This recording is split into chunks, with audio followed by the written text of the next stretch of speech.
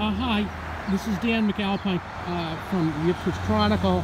I'm at a proposed site for 8 units off of Lord Square, just north of Lord Square, on High Street, and that's the John Kimball house.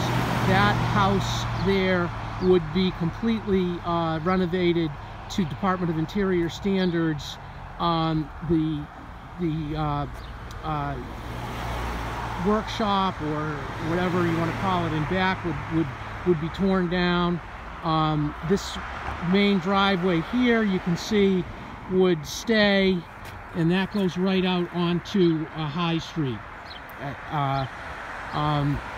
And right in front here would be a first period style home that would face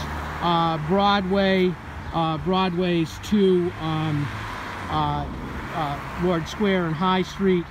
The barn in back there, the roof has pretty much separated from the main building, and it's leaning backwards, and that would be torn down. The trailer in back that you can see would be torn down. The second building would be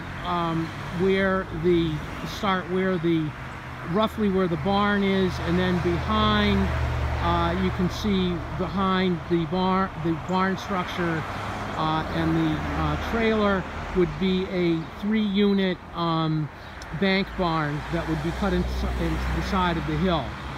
The property in back there that goes up to the cemetery would be pretty much untouched, and that's basically the 8 units that we're talking about. 1 unit there, 2 units here, 2 units, and then 3 units. So there you have it.